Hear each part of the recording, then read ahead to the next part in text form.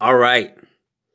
This game I'm actually happy I got for $9. I can't wait to play it. It's like this story kind of Until Dawn and two-player local co-op. It's going to be one in an experience. A Way Out was kind of a cinematic game that I really like. So Man of Medan, it's got to be good. It's got to be good. This one I'm actually going to play with a girlfriend. Maybe tomorrow. I know people should say, oh, you got to record the gameplay and stream it or something, but I want to get some alone time. I might actually review this one soon. It looks good. I want to see if I could get some jump scares or whatever.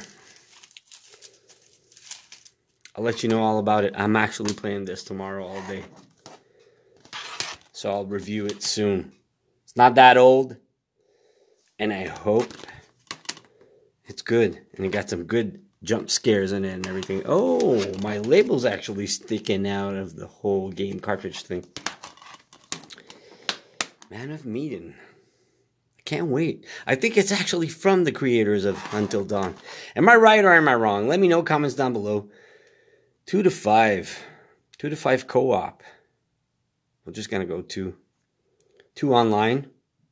But actually, happy I got this. $9. It was a good deal. All right, number 3 done. Let's go.